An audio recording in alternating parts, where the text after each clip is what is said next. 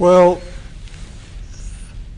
Logan, who had charge of the pile operations, and a few of his other associates just wanted to be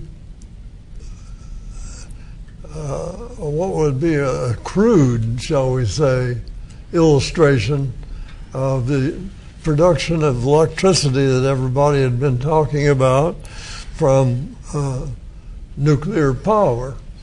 So they got the idea of putting an aluminum tube, trombone tube, into the reactor stringer. A stringer is a piece of graphite that can be slid into the side of the reactor, and a little steam engine attached to a little generating device. So they did this and were able to easily, of course, generate some steam and get a small amount of electricity.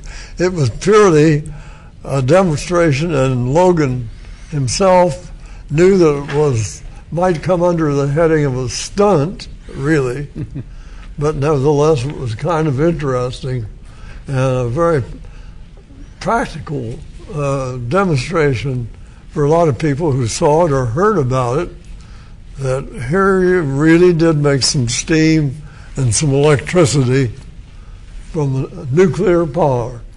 So it was not meant to be any kind of a scientific experiment.